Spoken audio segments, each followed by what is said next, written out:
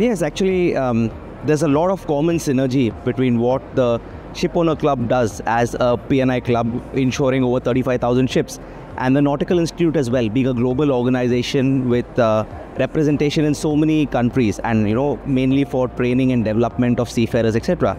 And I think the main thing that comes to my mind and reverberates quite well is it should be stakeholder satisfaction. I want to draw the line. It's not customer satisfaction. Customer satisfaction means just probably if you're my customer and I need to kind of do a show and tell for you, but it should be for the entire industry, and that's what the club does, and that's what the Nautical Institute does. So it's all about the whole ecosystem. All the players who are there, they must benefit from this, and so we take a lot of time in research and development, come up with strategies, projects, etc., so that all levels of shipping who have to benefit from the new drive of digitalization and decarbonization and so many new technologies. Not everyone has the funds for it, access to research, but that's what we should try and make it a level playing field for everyone.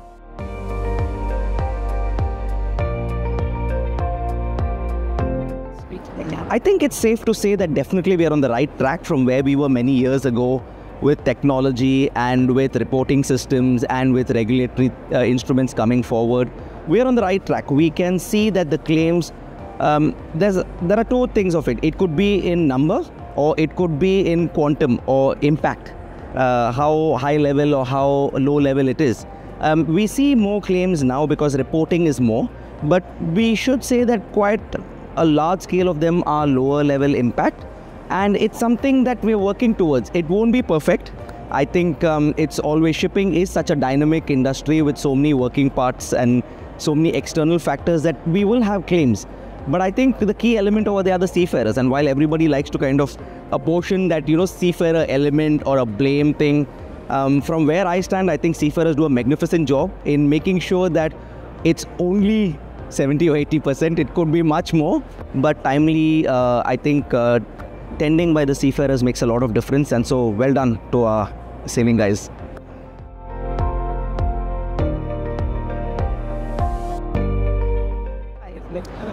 That's a good one, because what I would like to change definitely is the image of shipping. It's not what it used to be. It was quite a glorious profession, and for many factors whatsoever, it's come to something where it's not even among the top 10 professions for somebody. Many people haven't even heard of something as shipping as a profession, and we need to change that. It's unfortunate we only make the news and the headlines when something goes wrong, and that itself starts everything on a negative note. So I think we shouldn't be playing catch up. It should be the other way around, and we need to actually make the point where shipping is important, because during COVID, when everything else was grounded, I think this was the only lifeline that ensured that all of us had our refrigerators stocked up. We could do our shopping, and it was more or less business as usual, because our seafarers were sacrificing and making sure that we were comfortable. We shouldn't lose sight of that. In fact, we should recognize that. We tend to take those things for granted, but if somebody goes to a supermarket and picks up a product and says, wow, okay, this is probably made in the USA and you're in Singapore, it should occur that it's probably had a bit of a journey from where it's come to make sure that you're able to enjoy this product. So spare a thought for the seafarers. That would be the key line.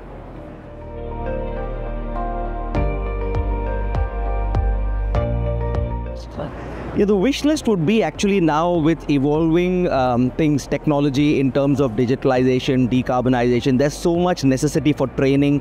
So training has to go for a different level. But the wish list, I would say in one word, would be collaboration. And it goes back to the first point, stakeholder satisfaction, where everybody comes together and makes sure that it's available. If it comes down to ammonia training, for example, not everybody has that expertise. And soon it has to be the experts who get together and make sure it comes to everybody else. That's the most important thing, I think, where I think working together is the way we would be able to tide over this change in the industry at the moment.